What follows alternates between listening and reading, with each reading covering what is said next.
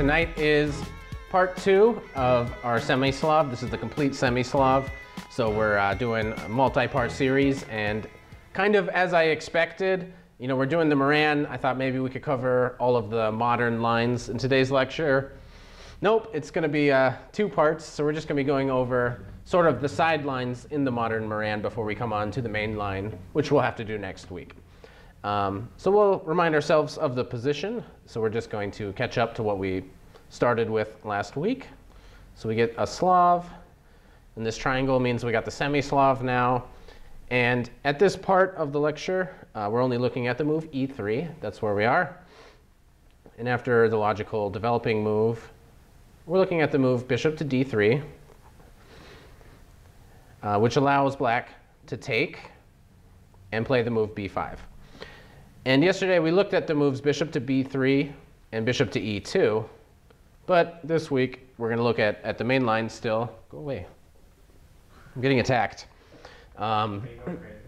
Maybe. I might be going crazy, but you can see it. That means they might see it at home too. It was pretty big. It was over there too. All right. So we're getting attacked, but that's fine. And last week we looked at A6, which does allow the Blumenfeld variation that we went into. And OK, some people don't want to allow that with black. But today we're going to look at the more modern move, bishop to B7. And as Claudio here in the audience did point out, it was an idea that Larsen had. So Larsen was the pioneer of this move. And one of the points is, well, OK, obviously when we played A6, the point was to play C5. And C5 still is the break that we want to play, because then our bishop would be really nice on this diagonal. So we can try to do this without playing the move A6. For example, we could play B4, kick the knight away, and then play C5. And we wouldn't have to waste any time with our pawn move here on the flank. So that's what you're trying to achieve in this variation. And there's actually 3 moves that we're going to look at in this position. If you remember the general rule for these kinds of positions that I sort of mentioned last week, if they play on the side, they play a pawn move to try to play C5 next. In general, the best way is to react in the center. They play on the flank, you play in the center. So this would be the typical response to A6. And if they develop a piece, in general, in these types of positions, the main move is going to be to castle, which is indeed the main line, and we'll see that next week. However, I do want to take a look at the move E4, which, OK, is a very playable move, but it's not supposed to give white a theoretical advantage. And also, we want to look at a move tonight that's unique to the bishop B7 line, which is the move A3, just with the simple idea of playing B4 and trying to prevent you from playing C5 forever. OK, this is OK, that doesn't work in any lines where we play A6, because after A3 we would just simply play C5. So A3 is an interesting attempt to try to take advantage of this move order by black. All right, we'll start, however, with the move E4. This is where we'll begin our journey tonight. And OK, so we want to, again, we're trying to play the move C5. So we want to play a move like B4. And then after they move, we're going to play C5. Playing a move like A6 with the idea of playing C5 is actually a bit too slow in this position. Because here now, white has the move E5, and we'll just see sort of the danger you can get into if you play a little inaccurately, even early on as black.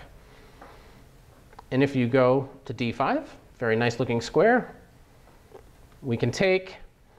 And you'll notice now that this bishop is not a very happy guy.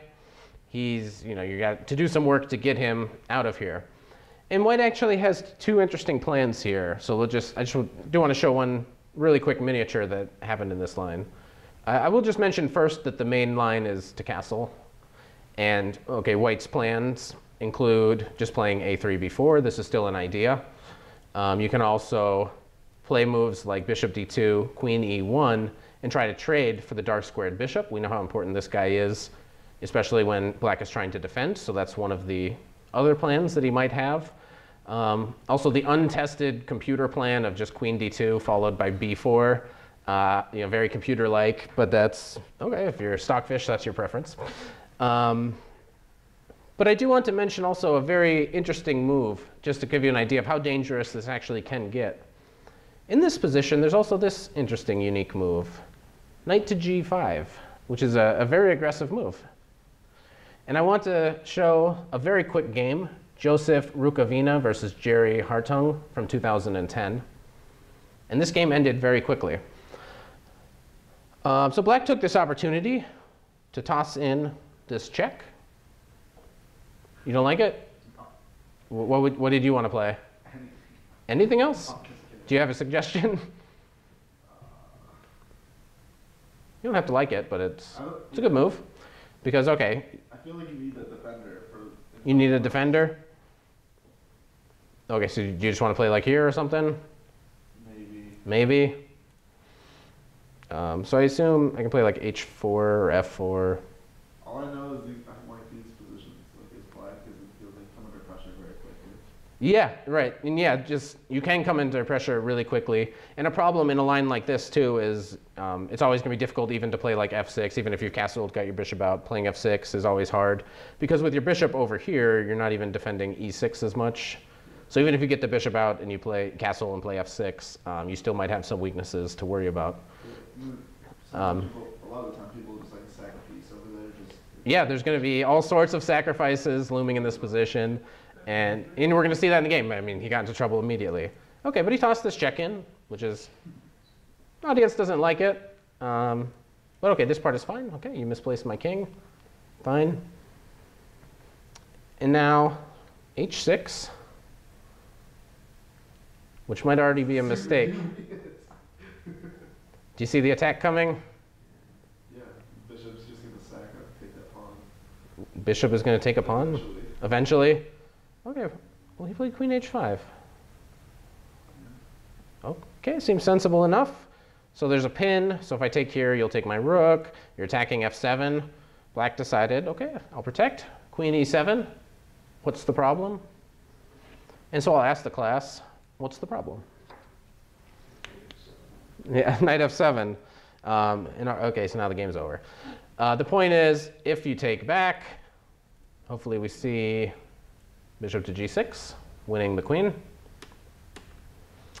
So in the game, he instead castled, which doesn't help very much, because queen g6, and I mean, all roads lead to mate here. So yeah, this didn't quite work out. This attack was way too fast. So there's even some really aggressive ideas. But the point is, you don't want to play a move in this position, way too casual, a move like a6, because if this guy does end up getting trapped, like white can get a monster attack right from the beginning if this guy gets trapped behind all these pawns and you never get to play the move c5. So that's the lesson. So instead, the move b4, this is the main move. And white almost always moves his knight to where it's looking at the c5 square. And black plays c5. Okay. And what did you say? What's that? After. Oh yeah. So the knight goes here. Right. So it's trying to get control over the c5 square. Okay. Because that's where black is trying to play. He wants to play c5 so that the pawn is out of the way of the bishop. Gotcha. So that's sort of the strategic fight here is over whether or not you can play c5. And indeed, that's what black always plays in this position. c5. Now the bishop is on a nice open diagonal. And also, we're attacking this pawn. So we'll look at just the next two moves. Okay, e5, very typical of this position. And the knight goes to the middle, d5. And so again, kind of like we're going to see in all these types of positions, this pawn on e5 can be a real strength early on. If you're a lot of these attacks, it's a really important pawn because neither of my knights can go to f6 because you got that pawn there. And okay, obviously as black, you're hoping in an endgame that'll actually turn out to be a weakness. You're hoping eventually I start taking here and I attack your center and your center crumbles. And if your center falls apart, then I'm going to be doing pretty good as black. And there's actually two plans here for white. So what black should do depends on what white decides to do here. So there's two plans. Okay, the most principled continuation is just a castle. So we'll come back and we'll look at that. But the other idea is to take twice on c5. And one of the points although we'll see it's not as dangerous as it may seem at first, is if we get all these pieces out of the way, we may be able to use this bishop on this diagonal. For example, let's take, and after we do lots of taking here, castling again is the main move. But let's look just for a second at bishop to b5, which seems like a very, very good move, right? You're attacking the king. I don't have a good way to block. But you can actually get away with here the move king e7. And we've seen in these positions, that's often where this king wants to go. So notice you're not really worried about a move like bishop to g5, which could be scary. I mean, you'd be forced to play a move like f6. But something like this is not as scary as it may seem. Black here is actually trying to play a move like queen b6, which would attack a couple things.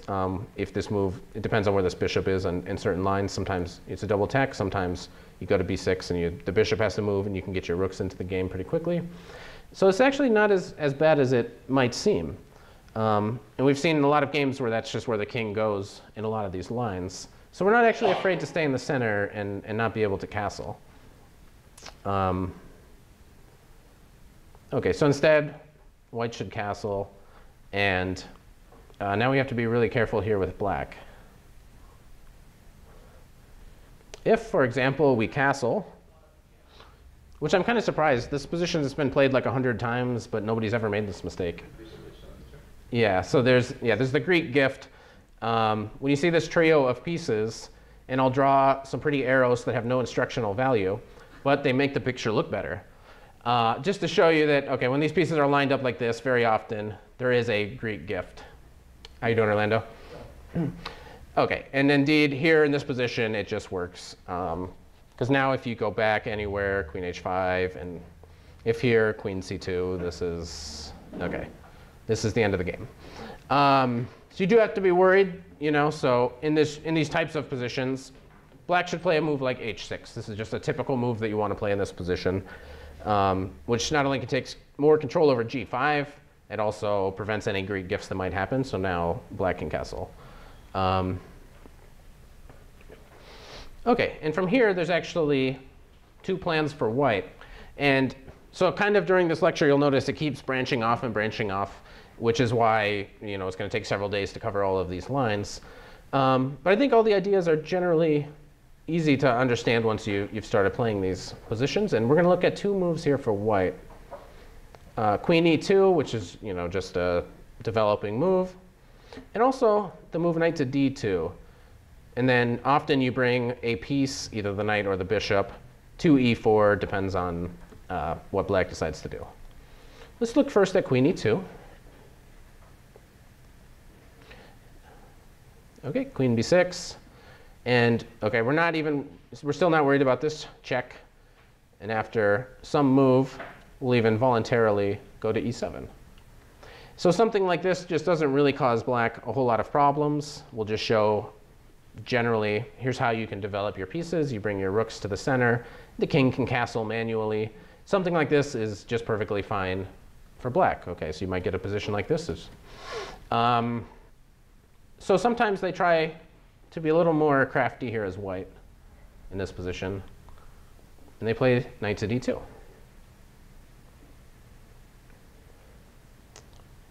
And here again, black now has a choice between two moves. And we'll look very briefly at two games from both of these lines, because I know it's sometimes nice just to see some games in these lines. The most popular move is to castle. OK, very good move. My personal preference, and I've actually had this position at least once in a tournament game, is the move queen to c7. OK, so I'm delaying castling for a while. There's pressure on the e-pawn. After, let's say, we defend our pawn, I want to look at the game Kuzmin-Dreyev from St. Petersburg, 2004. And in this game, black just got a very comfortable advantage. And what he wants to do over the next couple of moves is he wants to bring his rook to d8. You'll notice there's lots of potential targets here on the d file, so the rook goes to d8. Then the knight is going to go to e7 in some order, and then the knight will be out of the way of the rook and the bishop. And OK, they should coordinate pretty well here for black. In this game, he decided to start with knight to e7. And after queen to g4, we're not worried at all about taking here. So instead, he played rook to d8. Why not? Why not? OK, let's take it. I'll ask in the back of the room, do you know what black would play in this position? Well, trying with the rook, no? We to push out the queen and Mm-hmm. on the Right, yeah, so we want to go here, and it's worse than that. Because now my rook and my bishop are coordinating on g2. So something like this would actually be pretty devastating for white. Also, I'm on here, so yeah, I don't want to move it either square. So something like this actually would be really, really bad for the white king here. It looks like you're in a lot of trouble. So that's why, so this is not a threat, so that's why he, okay. White didn't take, and black didn't have to respond. He had time for rook d8. So bishop e4. And one of the problems is, for white, this bishop is so awesome. And just like in that other line where the rook can come to g8, there's lots of coordination against the black king. These bishops are really strong. So white, has an effort here to try to get rid of that bishop. Okay, black just calmly played queen to b6. Now we have a threat here on f2. And I'm not really worried about you taking me, because then my queen will go here, and those might be the same similar types of tricks. So he went back, and we'll just go a couple more moves here just to see that he got a very comfortable edge in this game. Okay, after some reasonable moves here, a position like this occurred. And okay, in this position, we can already start thinking that black might be better, because he's got the d file for his rooks. And so something like this would be just a typical game. I don't show this to show all the theory, but just to give you guys a general idea. One of the things in this position is these bishops really are great. Well, that bishop, they can crisscross. So these bishops actually are really great. Boop, there we go. So, white has to try to do something to neutralize black's activity. So even black can get a really strong attacking chances in these types of positions. I do want to briefly, though, too, mention one other game. So that's castle. So not queen to c7. Let's castle here. Now, the most common move, knight to e4. And we're going to look at the game Gelfand Aronian from Moscow 2009. And again, we're not going to see the whole game, but we're just going to try to see how white got a monster position in this game. Okay, you're attacking my bishop. But I can sneak into d4.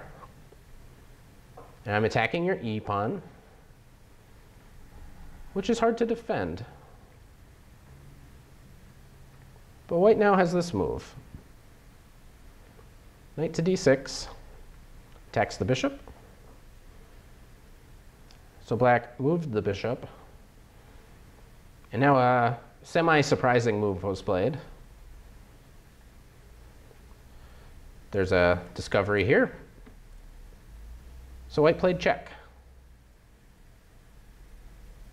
Okay, so we take and we trade the bishops. And black played the main move. This is still theory even today, f6. However, now we're going to see in a lot of these lines, one of the problems for black when he plays this way, again, is this e6 pawn. So that's actually a weakness that costs him the game. And just to show you a few more moves, okay, white can take, but he decided to toss in this check first. And now he takes here. Okay, something like this. And so it just seems, even just positionally, it seems pretty good for white, because some of these pawns, are a little bit loose. Obviously, black still has some decent coordination of his pieces, so it's nothing too dramatic. But he does go on to kind of mess this game up in a second. And now white goes here with the idea of sometimes taking here on h6. And in sort of a strange turn of events, black allowed this. I don't know how clever he thought he was letting this happen. Like maybe he has some counter trick. But really there's not. So okay, taking here on h6 was a mistake, and black attacked the queen a couple times. But the queen is actually perfectly safe here. We still have time to get rid of our pin. And now This move also was a mistake. And I'm not actually sure why he didn't play the best move here. White actually has a very strong move here, and it wasn't played in the game. So here I do want to test the audience, I guess. What would you guys play here as white? Yeah, I'm not. Rook c to d1. This looks like a decent move. I guess I'll take and play bishop e8.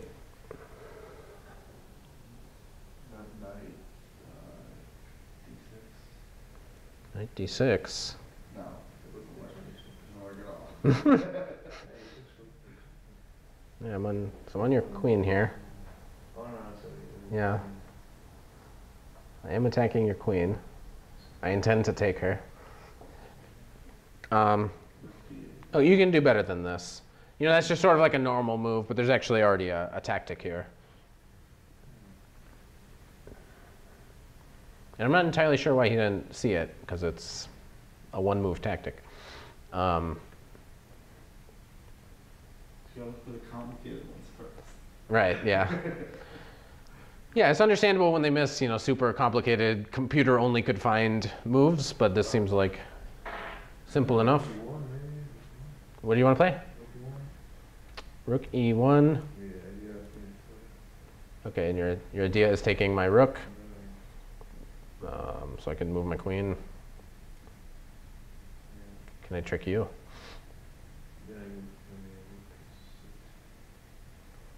You want to take here? I don't know. I don't know who's tricking who in these positions. Yeah, maybe this didn't work out for me. I don't know, but I can always I can move my rook, right?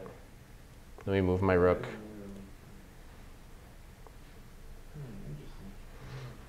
I don't know. No, I mean, this still looks pretty good. This looks pretty good for you.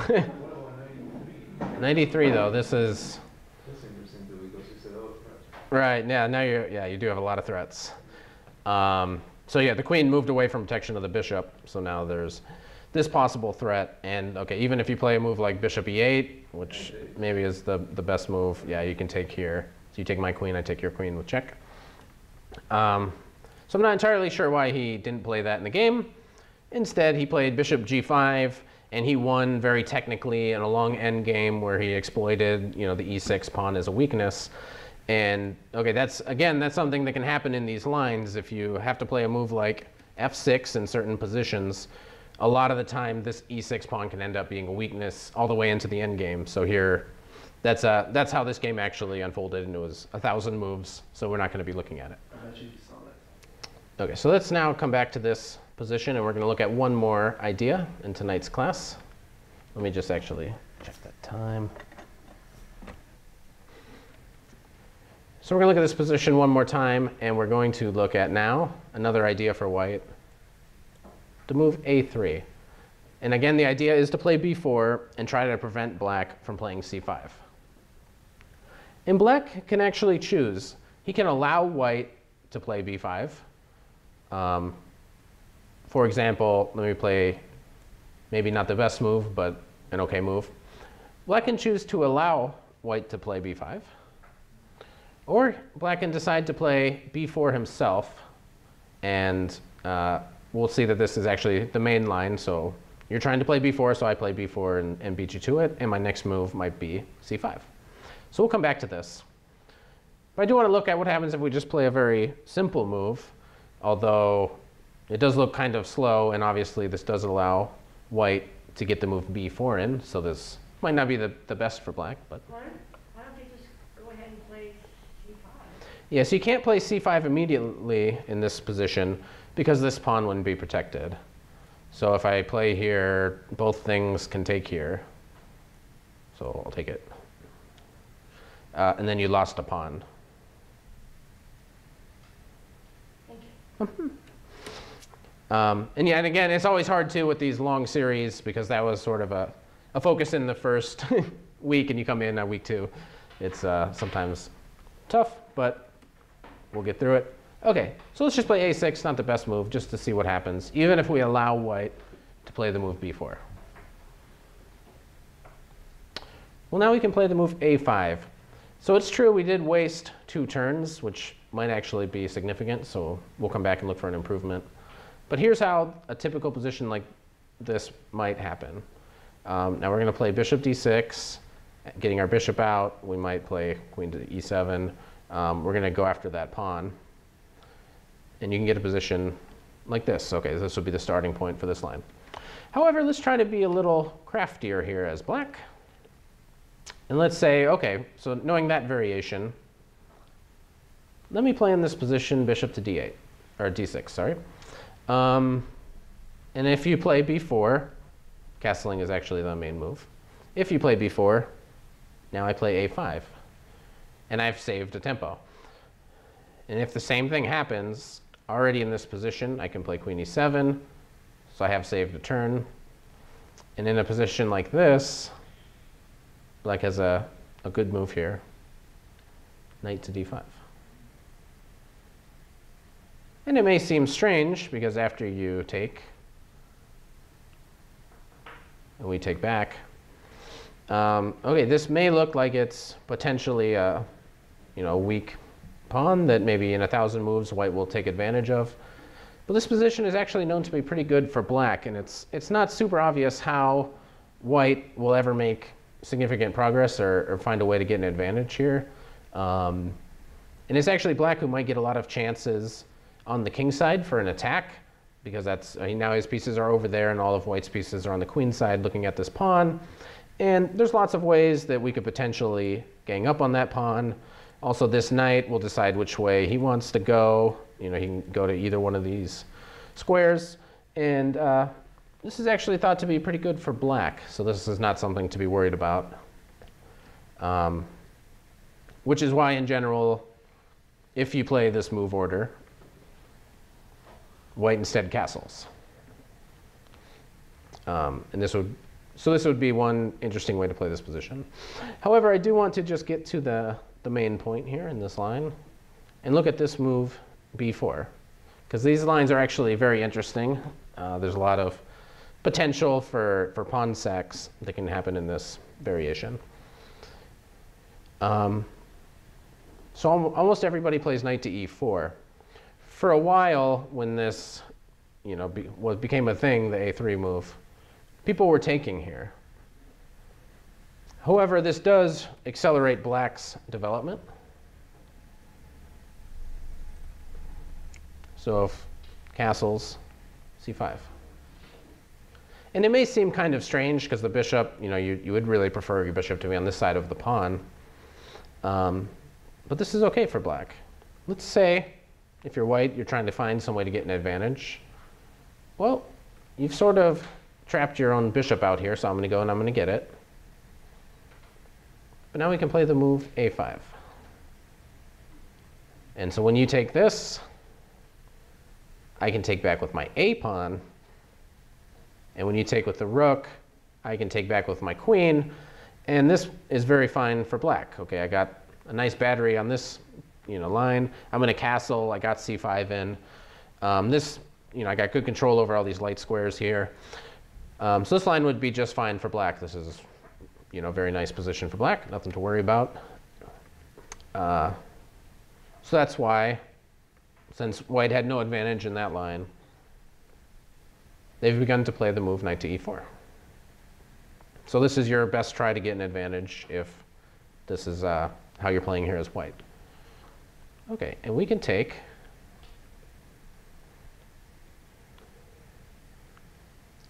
here. And now things get interesting, because very often white can just castle, offering this pawn. And so we'll look at that. If, however, you take here, seems normal enough. I still want to play c5. So after some normal moves we develop, I can protect my bishop and play a move like c5. So if this sort of thing happens, then I achieved my goal. I got c5 in. So in a position like this, black would be doing just fine. Let's see. So instead, castles. And in this position, I do want to look at a game. And we'll even flip it just for fun. a very interesting game. So this is the main focus of this lecture tonight. This is the game Carlsen Aronian from Bilbao, 2008. And in this game, okay, after one developing move, you know, okay, your bishop went back. Aronian got a little greedy. He decides to take it. You know, why not? I'll take it. You know, I'm a grandmaster. I'm up a pawn. Everything's great. So black played a5. Okay, very, very nice move. And now white has actually played a move. So Carlsen, that's okay, never been played before or since. Mostly because people don't take this pawn, so you don't see this a lot at the high level. But here he played a fantastic move. So this one move is what the whole lecture is all about. It's all been leading up to this moment.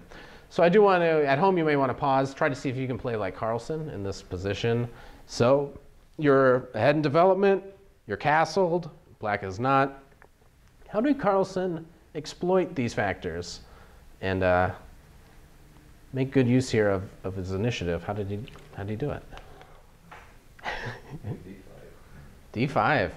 Yeah, this is the kind of move that you may think about, but how many of us would actually play it? A fantastic move, you know, putting a pawn where it can be taken 4 different ways, which is amazing. Yeah, I think I've seen that. You've seen this one? Yeah, I've seen it somewhere. Right, but you know, you are trying to get these bishops into the game and you're going to try to cause some disturbances. So let's actually have a look at all 4 moves. In the game, he took with his knight, which is a fine move. Perhaps the easiest to refute is taking here. So there's a couple of them that we can just get rid of, and this is one of them. Do we know what white would play in this position? Yeah? Bishop b5 check, yeah. And so again, we see what happens when this bishop is on this diagonal. Sometimes we do have to be worried about this sort of a check. Here, king e7 doesn't really work because, okay, he has other bishops and other pieces attacking me. So you'd have to play a move like this, and then knight e5. Yeah. Okay, even if you defend, I can play like rook c1 and take your bishop and then take your knight, or I can play queen f3 or any number of really good moves. This obviously has been a complete disaster here for black. So taking with the c pawn, okay, that one's right out. This one is a little less obvious. Okay, positionally, maybe I got hanging pawns, maybe not a very good version of them, but okay. How are you going to take advantage of that? Well, one way would be to play knight d4, and we're going to start getting pressure on c6. And here I think, I don't know if it's necessarily the best move, but I think the trickiest move is the move knight to f5. So I don't know, this could all have been prepped by Carlsen, so who knows what he would have played. Maybe he would have played rook c1, or who knows what he had prepared. But this is the trickiest because you have to play king f8 or g6, which you don't want to play either of those moves as black, because if you castle, it's already over. You have the very strong move knight takes g7. The point being, if you take, now you've entered this pin, and yeah, you're going to see these bishops and my queen coming to get you. So something like this would be just game over, because I'm winning this and checkmating you, and you know, so too many bad things are happening. I think you can play d4, and then maybe you can give up your queen. Maybe that would keep you alive for a minute. But okay, so that would be an obvious disaster. So okay, black would have to play something different, king f8 or. So maybe that's not so palatable. We don't want to play that way. Taking with the queen is okay. This is not such a bad move. We'll do some combination here as white of queen e2, knight e5, bringing our rooks in really fast. But black actually could have an okay position in a line like this. We'll just show it rather briefly. This is sort of how this line might go. And okay, you know, black is up a pawn.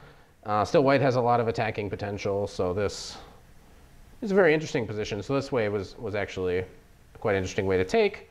His way to take was also fine.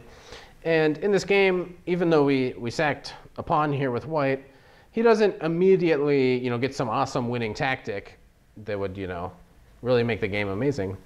But he just slowly develops lots of pressure. And in this position, okay, he goes after c6, and then black decides just to give it to him. You get a position like this, where again, okay, we can't play here because of the rook hanging. You have to play a move like king e7, and okay, we've seen in a lot of these lines, that's maybe not such a bad deal, because here, the bishop is on this side, so there's not really any good chance of attacking the king with the bishop from here, so, and maybe this is fine. Maybe you can play this way as black. Obviously, it's a little scary, but I don't know, with best play, maybe this should be fine. All right, attacks the queen, and we'll just go a couple moves just to show the amazing finish.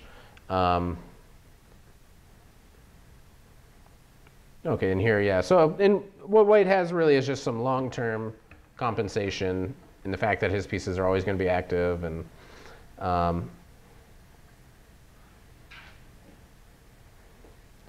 let's see.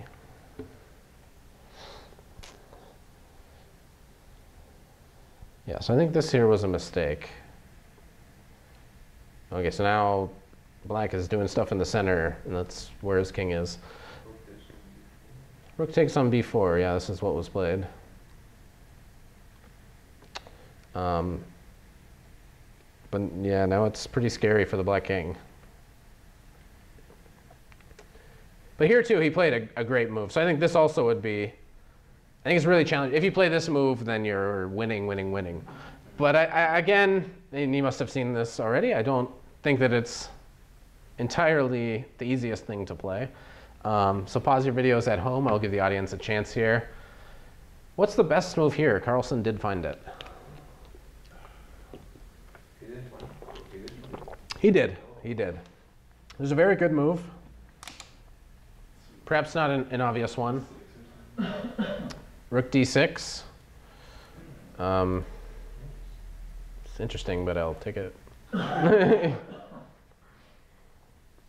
Did you have more to it than this? No. No? Just guessing. Just guessing? Randomly.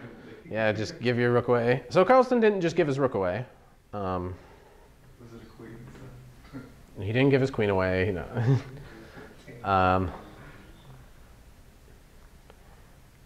Yeah, right. If it's a good move and you're not giving your pieces away, what chance do you have to find it? Yeah, and those can be the hardest moves to find in chess when it's not some sacrifice, it's just some really good move. And once you see it, you'll say, oh yeah, that's a really good move.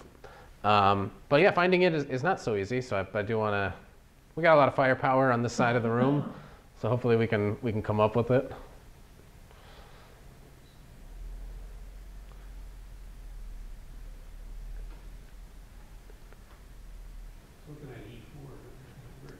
E4. So at minimum, I can trade the rooks first. And you lose the bishop.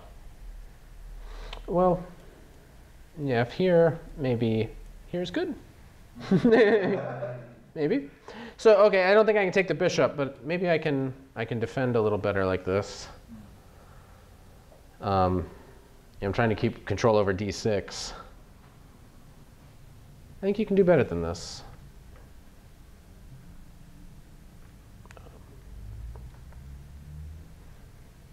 But yeah, e4 is interesting. G4. That's the craziest move you could play. Okay, you want to open that side of the board? Fine. How do you want to take it? With the pawn. What? All right, well, I'm still going to take this first. You're going to take back, presumably. Or who knows what you play? I'll let you pick, because you're going to play something ridiculous. No, this is not the way forward. This is... Queen c6. Queen c6? Okay. Right, this is a very tempting move. But I think after king f5, I'm actually running away. That's where I want to go. I get that f5 is not the dream square. But that is the general direction that I want to go. So here, this is actually fine, but it's obviously a tempting move. But you can do better.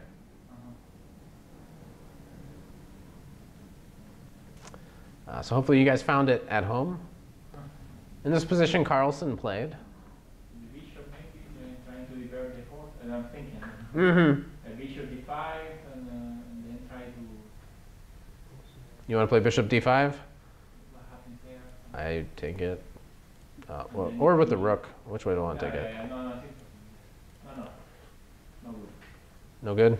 No good? Okay. Yeah, so he did find the best move here. You don't care about that taking the pawn? No, so yeah, in a position like this, and there might actually already be some tactics here. Looking at, yeah, but at home they still don't know yet. So the problem with taking a pawn like this is it doesn't really have anything to do with attacking the king. And a pawn is not the most important feature in this position. It's, you know, how weak the king is. Because here I can actually trade, and then now I think I can take here. Because if you check me, I run away. So, I mean, something like this I think is fine. I think I won a piece. It's still scary to be black, but the pawn is really not important in a position like this because, okay, this guy is getting attacked and there's all these tactical liabilities. And so, yeah, he did play the move Claudio came up with. This was the hint that I hope helped people. Rook to a1. Rook to a1, and the rook can come into the game a couple different ways. And okay, now the position is just crushing, because if I play rook a6, then I like my chances. So he defended. Okay. But now he decides just to win some stuff. And here he wins stuff. Okay, and so they traded, and now he went on to win. And now it's just a simple technical task if you're, you know, Magnus Carlsen, who for us is right now playing in the World Championship. And that third round game might still be going on because they're going to play that forever. Do you know what happened? They know what happened. They knew like weeks and weeks ago. Because this is never going out. This will be out in like a month. But anyway, that's the game here that was played. Okay, a fantastic idea. And okay, let's just take one last look and marvel at the brilliance here. It all comes back to this. Okay, I'm down a pawn, so I need to get even more activity. And to sacrifice a pawn in such dramatic fashion, okay, you can take it 1,000 ways, but white in every line gets some sort of compensation for the pawn. Was just a truly fantastic idea, and it can show you what can go wrong if you're black and you try to get too greedy in these types of lines. So hopefully that gives you an introduction to some of the side lines in the modern Meran. Next week, we will be covering the main line in this position, which is to castle. So for that, come back next week. Go ahead, hit like, share, subscribe, and I look forward to seeing you guys next week.